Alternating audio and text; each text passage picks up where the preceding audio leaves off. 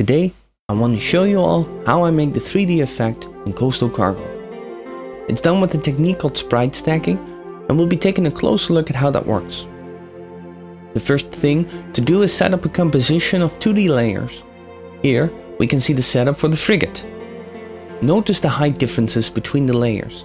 These heights are needed to create a 3D effect when moving across the screen. Each of these 2D images represents a layer we can move independently of each other. And if we do that in a specific way, then we mimic the way a perspective eye, like ours, looks at things from up high. A different and more popular way to do sprite stacking is shown in a game called Lianthus, where instead of a few 2D layers, there are many more.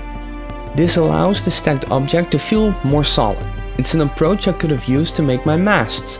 Instead, I went and replaced the original 2D masts with 3D ones. Now onto writing the code that ties it all together. There are basically 5 steps the code goes through.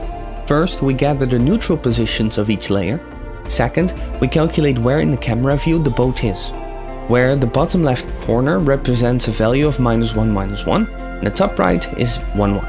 Third, we take into account this view position, each layer's neutral position, and their height difference, and calculate the new position for them.